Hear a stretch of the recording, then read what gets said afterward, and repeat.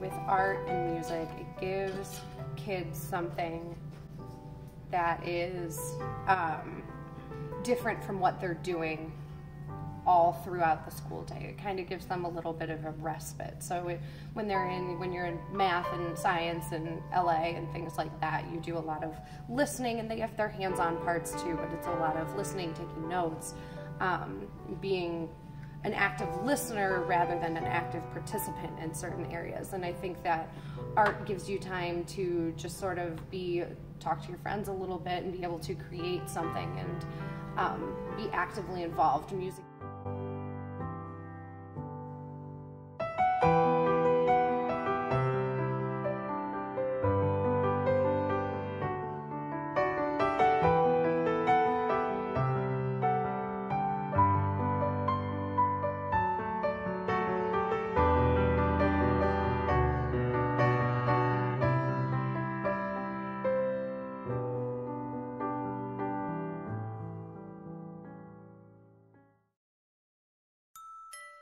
Art.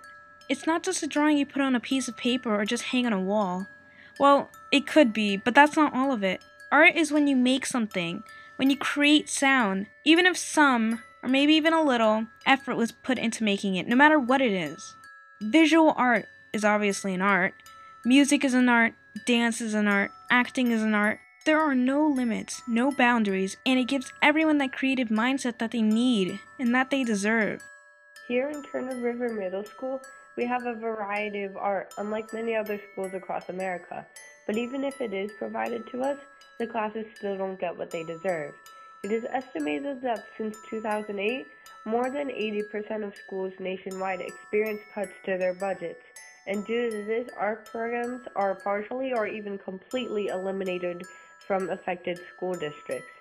That even affects things in our classes today. My classroom is small. My classroom is old. I have really poor equipment. My tables, they're 50 years old. They wobble, so I'm constantly fixing them. Yeah, there are issues with the physical plant that really make it difficult, but you have to deal with it nowadays. That's the way things are. This problem includes myself and so many others because the arts that are being cut include chorus, band, orchestra, visual arts, drama, and so much more. I'm Angela. I'm a music student. I'm participating in band, and I absolutely love it. It's one of those classes where I can completely relax while doing something productive, and overall it's just completely fun. If that class is taken away from me, I wouldn't know what to do with my academics, and with that as a choice, I think we're better off. We took photos of one of our art rooms. The condition is not ideal for our art workspace. Paint is everywhere, the back is a mess, and most of the time there are no supplies available to complete certain tasks being done. This is because arts do not get as much money as other classes to support what they need and what they need to get for our class. And because of this, we wanted to help. We first interviewed 5 separate art teachers, Mr. Townsend, Mr. Crook, Mrs. Guda, Mrs. Gagliardi, and Miss Delson, to get a further understanding of what's happening more within our school. It affects everyone, and I think part of the problem is that we think of art and music and dance and theater as an extracurricular activity, and I think people will continue to think that for as long as we have it readily available to us. But the truth of the matter is you don't have good dancers or actors or musicians or composers or good artists if people aren't learning the skills of the subject matter. So for now, we take it for granted and think of it as extracurricular, but it's not.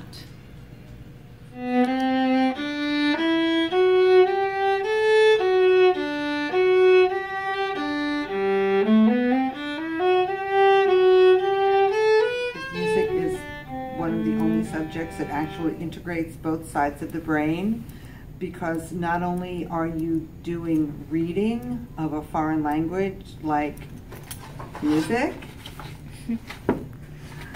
but you're also having to use fine motor and gross motor skills at the same time. So while you're reading, you're having to move your hand and put your fingers down, and it really gets both sides of your brain going at the same time. And there have been studies that have shown that if you play music, it will increase your SAT scores by approximately 30 points. And it increases your focus and your concentration and your ability to work in a team and your ability to logically solve problems and to do math and reading and pretty much everything. Our initial plan was to first create bracelets using a rainbow loom. It was very time consuming, but in the end, between both of us, we created around 50 bracelets. This represented artistically creating something to sell. After hearing we could not take action in our school, we set our plans to Fairway Market.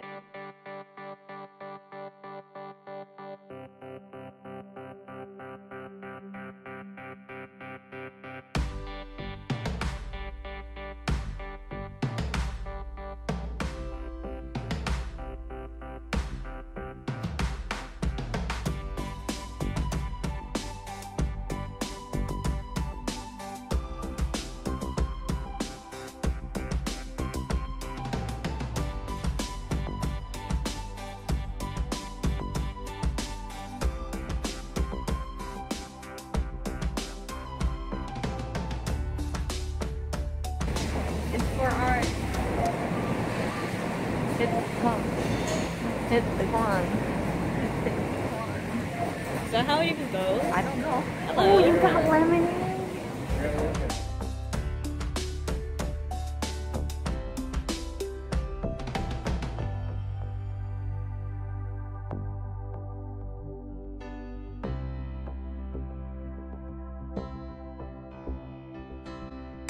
We successfully made $140 off bracelets we made and a few cupcakes provided by Tia. We sat at a table for almost 3 hours and received donations and comments from people throughout the entire time. In the end, we gave all the money to Mr. Townsend, the visual arts teacher who shows kids to have fun while being creative.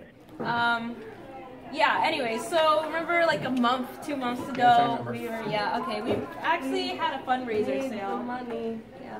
And I want to give it to you. like $140. Oh my God, hold on.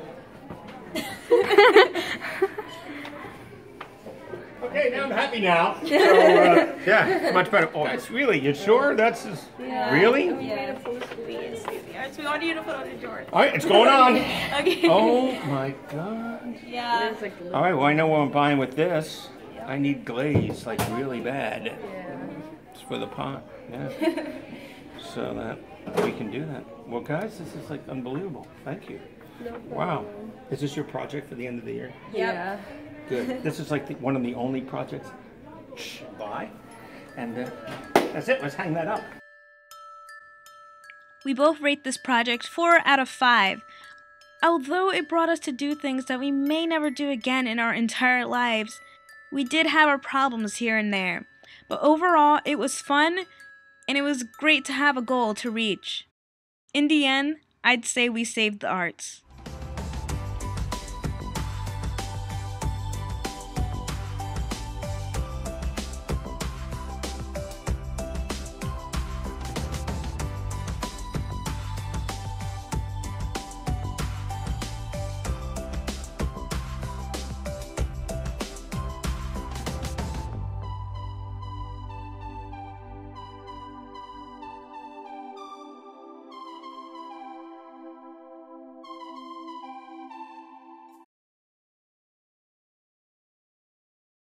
Okay, guys, thank you very much. That was wonderful. Good fundraising. Yeah. I appreciate that. All right, now, is there anything else I'm supposed to do?